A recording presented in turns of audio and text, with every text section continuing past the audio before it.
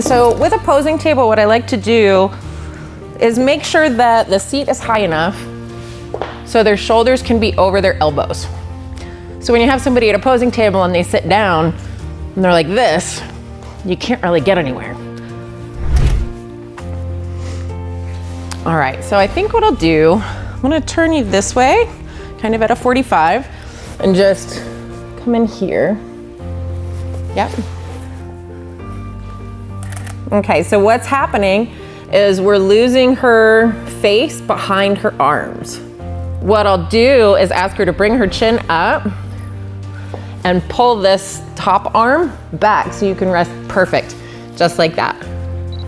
And I've turned her at a 45 so that we still get the curve of her back and her ribs there throughout the shot.